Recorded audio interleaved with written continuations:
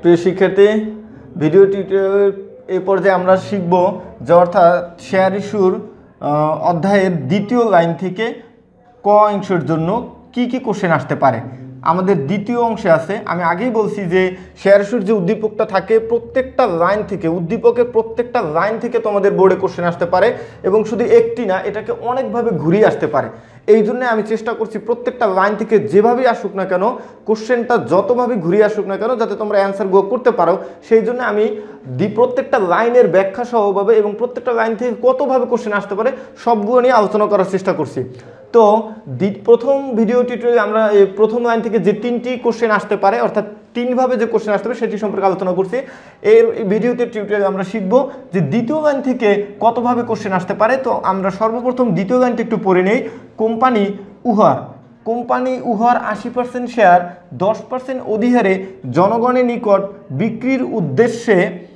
বিক্রির উদ্দেশ্যে ইস্যু করব। তো ইস্যু করব, এরকম তোমাদের কোশ্চেন পত্রে কী করে ইস্যু করব থাকে, প্রচারপত্র বিলি করব থাকে, বিবরণীপত্র ইস্যু করব থাকে, অথবা থাকে প্রসপেক্টাস ইস্যু করব। তো এরকম কোশ্চেন যদি থাকে, তোমরা অনেকে কী হয় যে আমি যেটা দেখছি যে স্টুডেন্টরা বুঝতে সমস্যা হয়। তো প্রিয় শিক্ষার্থী, তোমরা মনে রাখো ইস্যু করব এটা থাকো যেভাবে হবে, প্রচারপত্র বিলি করব এটাও একই কথা, বিবরণীপত্র ইস্যু করব এটাও একই কথা, বা প্রসপেক্টাস ইস্যু করব এটাও একই কথা। তো এই লাইনটি থেকে তোমাদের সাধারণত 4টি কোশ্চেন আসতে পারে বোর্ডে। 1, ইস্যুকৃত শেয়ারের সংখ্যা নির্ণয় করো। 2, ইস্যুকৃত মূলধনের পরিমাণ নির্ণয় করো। 3, শেয়ার প্রতি অধিহারের পরিমাণ নির্ণয় করো। 4, শেয়ার অধিহারের পরিমাণ নির্ণয় করো, মোট শেয়ার অধিহারের পরিমাণ নির্ণয় করো। তো শিক্ষার্থী, আমরা প্রথম কোশ্চেনে চলে যাই। যে প্রথম কোশ্চেনে বলা আছে ইস্যুকৃত শেয়ারের সংখ্যা নির্ণয় করো। তো আমরা বেশিরভাগ টেস্ট পেপারে দেখছি যে এভাবে কোশ্চেনটা বেশি আসে যে কোম্পানি উহার 80% শেয়ার। তো শিক্ষার্থী একটু লক্ষ্য রাখো, এখানে বলছে উহার, অর্থাৎ কোম্পানি উহার 80% শেয়ার কথার অর্থ হচ্ছে অনুমোদিত যে শেয়ার সংখ্যা আছে উহার, এই উহার কথার অর্থ হচ্ছে অনুমোদিত মূলধনের যে শেয়ারটা আছে, অর্থাৎ 1 লক্ষ শেয়ার, উহার 80% শেয়ার। তাহলে বলছে ইস্যুকৃত শেয়ারের সংখ্যা নির্ণয় করো, অর্থাৎ অনুমোদিত যে মূলধনটা আমরা নিয়েছিলাম যে 20 লক্ষ টাকা নিয়ে ওরা নিবন্ধিত হয়েছে, ওখানে যে শেয়ারটা ছিল এই 1 লক্ষ শেয়ার রূপে 80% শেয়ার কি করছে কোম্পানি, এরকম মূলধন গঠনের জন্য কি করছে, ইস্যু করছে। আসলে কথাগুলো একটু বোঝা দরকার যে ইস্যুকৃত মূলধন কি। আমরা জানি যে এ অধ্যায়ে মূলধনকে 4 ভাগে ভাগ করা হয়েছে। একটা হচ্ছে অনুমোদিত মূলধন, যেটা আমরা প্রথম লাইনে পেয়েছি, অনুমোদিত মূলধন। তারপরে আছে ইস্যুকৃত মূলধন, আমরা যে এখান থেকে যে টাকাটা বের হবে সেটা হচ্ছে ইস্যুকৃত মূলধন। তারপর হচ্ছে বিলিখিত মূলধন, আরেকটা হচ্ছে আদায়কৃত মূলধন বা পরিশোধিত মূলধন। শেয়ার ইস্যুতে বা যৌথ মূলধন কোম্পানির মূলধন হিসেবকে 4 ভাগে ভাগ করা হয়েছে। 1, অনুমোদিত মূলধন। 2, ইস্যুকৃত মূলধন। 3, বিলিখিত মূলধন। 4, আদায়কৃত বা পরিশোধিত মূলধন।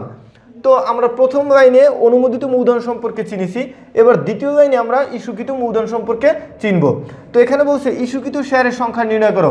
তাহলে আমরা দেখো যে অনুমোদিত শেয়ার যদি 1 লক্ষ হয়, উহার 80% শেয়ার ইস্যু করছে, উহার 80% শেয়ার কি করছে, 10% অধিহারে জনগণের নিকট বিক্রির উদ্দেশ্যে ইস্যু করব। তাহলে 1 লক্ষর 80% হচ্ছে কি আমাদের ইস্যুকৃত শেয়ারের সংখ্যা। তাহলে আমরা এটা কীভাবে নির্ণয় করব দেখি। প্রিয় শিক্ষার্থী, আমরা এই 80% শেয়ার বাইর করার জন্য যেটা করব সেটা লিখব যে 1 লক্ষ লিখে এই রূপে আমরা 80% ধরে নিব। তাহলে কত আসে দেখো, 1 লক্ষের 80% 80,000 শেয়ার। সুতরাং আমরা যে অ্যান্সারটা পেলাম যে 80,000, তাহলে এটা কিন্তু শেয়ারের সংখ্যা, কারণ শেয়ার থেকে 80% নেওয়া হয়েছে। শেয়ার ছিল 1 লক্ষ শেয়ার, ও সেখান থেকে 80% আমরা কাউন্ট করলাম। তাহলে আমরা পেয়ে গেলাম কি, ইস্যুকৃত শেয়ারের সংখ্যা নির্ণয়। অর্থাৎ এখানে এখন 80% যেটা হচ্ছে 80,000 শেয়ার, তাহলে এখানে আমরা 80% এখন না লিখে এখানে কত লিখতে পারি, 80,000 শেয়ারও লিখতে পারি। তাহলে এখন কি দাঁড়াবো যে 1 নম্বর কোশ্চেন ইস্যুকৃত শেয়ারের সংখ্যা নির্ণয় করে আমরা কিভাবে পেলাম যে 80% ধরলাম অনুমোদিত মূলধনের মধ্যে যে শেয়ারটা ছিল তার উপরে আমরা 80% ধরে ইস্যুকৃত শেয়ারের সংখ্যা নির্ণয় করলাম। এরপরে শিক্ষার্থী দেখো 2 নম্বরে যে টাইপটা আসতে পারে সেটা হচ্ছে ইস্যুকৃত মূলধনের পরিমাণ নির্ণয় করো। তাহলে আমরা এই কোশ্চেনটার সলভটা কিন্তু আমরা এখান থেকে করব। অর্থাৎ ইস্যুকৃত শেয়ার যদি আমরা জানতে পারি যে এতটি শেয়ার, তাহলে এই ইস্যুকৃত শেয়ার কত টাকা করে ইস্যু করছে, তো এটা আমাদেরকে নির্ণয় করতে হবে। বলছে ইস্যুকৃত মূলধন নির্ণয় করো। এখন এখানে একটি কাজ বাড়তি আছে, সেটি হচ্ছে বলছে 10% অধিহারে জনগণের নিকট। এখন অধিহারটা কি প্রিয় শিক্ষার্থী, এখানে একটু লক্ষ্য রাখো।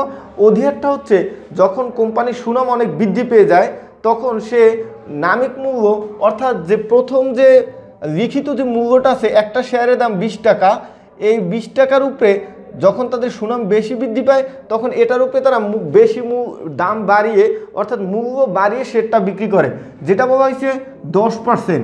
তাহলে এই 10%টা অধিহার যে বলা আছে এটা ধরতে হবে এই টাকার উপরে। তাহলে 20 টাকার 10% কত হয়, 20 × 10% = 2 টাকা।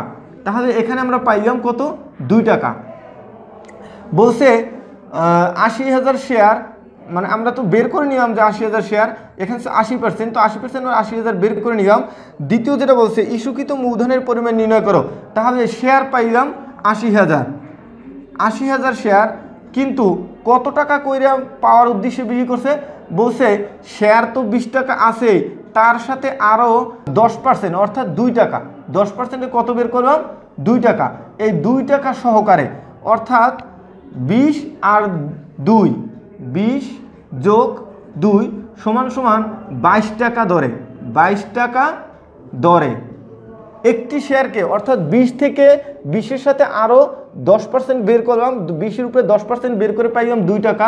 এই 2 টাকা হচ্ছে অধিহার, অর্থাৎ বেশি। অধিহার শব্দের অর্থ বেশি বা যোগ, তাই আমরা 20-এর সাথে 2 যোগ দিলে হয় আমাদের 22 টাকা। তাহলে এখন একটা শেয়ারের মূল্য হচ্ছে কত, 22 টাকা। বলছে অধিহারে জনগণের নিকট বিক্রি করব, তাহলে আমরা এর সাথে 22 গুণ দিব। তাহলে কত আসে দেখো, 80,000-এর সাথে 22 গুণ দিলে আমাদের আসে 17,60,000 টাকা। তোমরা ক্যালকুলেটর একটু গুণ করে নিবা, তাহলে বুঝতে পারো বিষয়টি। 17,60,000 টাকা। তো এরপরে দেখো যে আমাদের তৃতীয় যে কোশ্চেনটা আসতে পারে সেটি শেয়ার প্রতি অধিহারের পরিমাণ নির্ণয় করো। 3 নম্বরের যে কোশ্চেনটা আসতে পারে সেটি হচ্ছে শেয়ার প্রতি অধিহারের পরিমাণ নির্ণয়। তো দেখো শেয়ার প্রতি অধিহারের পরিমাণ নির্ণয় করো, এই কোশ্চেনটা কিন্তু আমরা অলরেডি শিখে ফেলছি যে 3 টাইপের যেটা বলা হয়েছে শেয়ার প্রতি অধিহার। তাইলে আমাদের এখানে বলা আছে যে শেয়ার 10% অধিহারে, এখানে বলা আছে 10% অধিহারে জনগণের নিকট ইস্যু করব। তাইলে আমাদের কত টাকা ছিল, 20 টাকা। তো 20 টাকার উপরে আমরা 10% ধরবো, যেটা অনেক সহজ। আমরা লিখে নেই শেয়ার প্রতি অধিহার লিখে আমরা কি করব, 20 গুণ 10% দিব, সুতরাং 2 টাকা। তাহলে আমরা গয়ের অ্যান্সারটা কিন্তু 3 নম্বরের অ্যান্সারটা কিন্তু সে 2-এর মধ্যেই শিখে ফেলছি যে শেয়ার প্রতি অধিহারের পরিমাণ কত। শেয়ার প্রতি কথা হচ্ছে একটি শেয়ারের মধ্যে অধিহার কত, শেয়ার প্রতি অধিহার হচ্ছে 2 টাকা। এরপরে টাইপ 4-এ যেটা বলেছে মোট শেয়ার অধিহারের পরিমাণ নির্ণয় করো।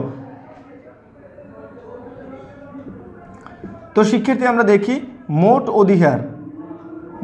শেয়ার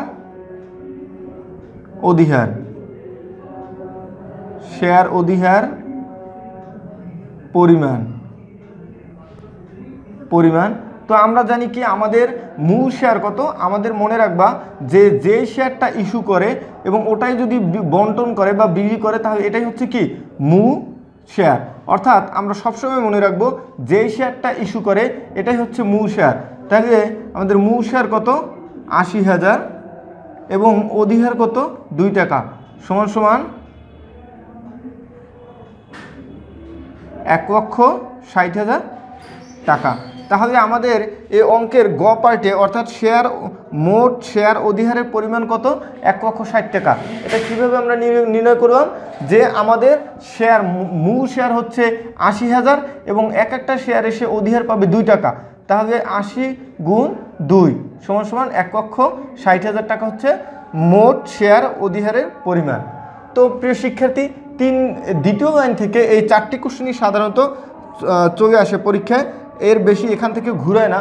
তারপরও যদি তোমাদের বিভিন্ন টেস্ট পেপারে যদি কোনো কোশ্চেন করতে গিয়ে নতুন কোনো টাইপ পাও, তাহলে তোমরা অবশ্যই কমেন্টসে পিক তুলেও পাঠাতে পারো বা কমেন্টস করে আমার কাছে জানতে চাইতে পারো, আমি সমাধান করার চেষ্টা করব। এরপরে ভিডিওটিতে আমরা শিখব যে দ্বিতীয় লাইনের পরে যে তৃতীয় লাইনটা লিখছি, কোম্পানি সর্বমোট 96,000 শেয়ারে আবেদন গ্রহণ করব, যেটার অপর নাম গ্রহণ করার অপর নাম হচ্ছে জমা পড়ব, যেটার অপর নাম পাওয়া গেল এবং অতিরিক্ত শেয়ারের অর্থ ফেরত দেওয়া হবে। এই লাইন থেকে কয় প্রকারের কোশ্চেন তোমাদের ঘুরিয়ে আসতে পারে, অর্থাৎ প্রত্যেকটা লাইন যদি তোমরা না বুঝো, শেয়ার ইস্যু পরবর্তীতে জাবেদা করবা, জাবেদার টাকা তোমরা বসাইতে সবাই ভুল করবা।